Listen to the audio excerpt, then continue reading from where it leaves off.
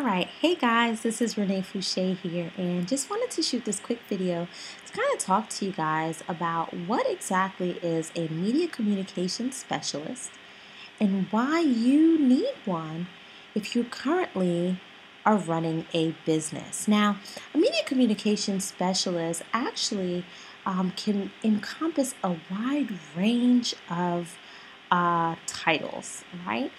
It's pretty self-explanatory if you think about it, right?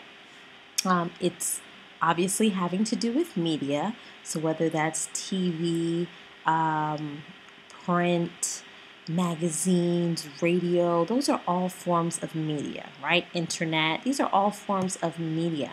Communications is obviously getting the message out. So you know that if you have a business, the key to continuing to grow your business is to be able to get the message out, right? And obviously, if someone's a specialist, this is something that they specialize in. So for most small business owners, they tend to be kind of like a one-man, one-woman show, right?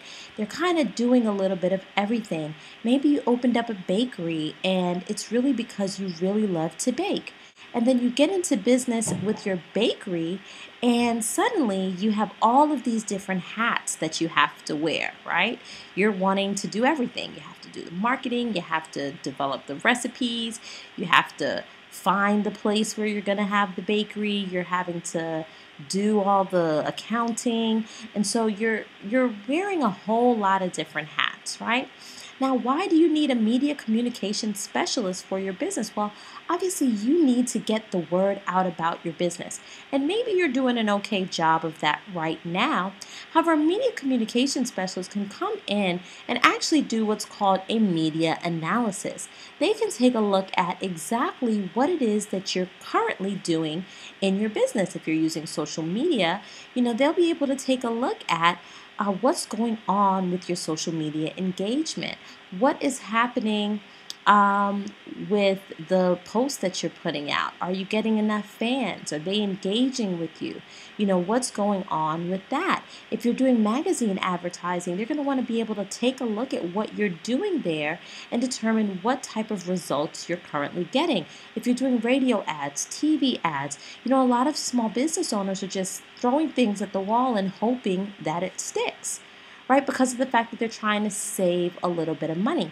Well, let me just let you know that even though you think you may be saving some dollars by not hiring someone to come in and do this for you, whether it be in an employee status or maybe someone like myself that comes in on a consulting basis and can kind of help you through what it is that you're doing, you may not only be wasting a lot of that money that you're throwing out on the different advertising that you're doing currently, you may be leaving on the table tens, if not thousands of dollars in new business that you could actually be generating if only you knew how. So that's what happens with a media analysis. Someone's going to come in and take a look at what you're currently doing, and then your media strategy plan is actually going to come afterward, where they're able to possibly recommend some new things that you could be doing, right? Let you know some new trends that may be speaking to your target market a little bit more.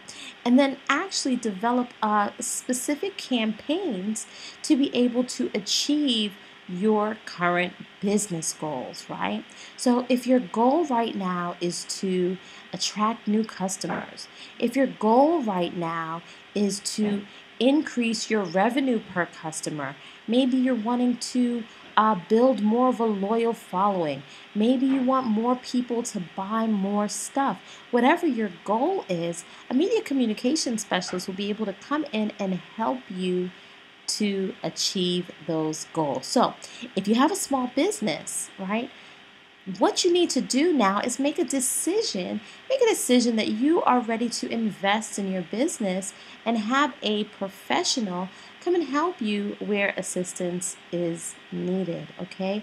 Remember, guys, if you do not commit to spending money and investing, right, investing in yourself, right, you can't expect that other people are going to want to come and spend money with you. When you hold your fist tight like this, it's not open to receive.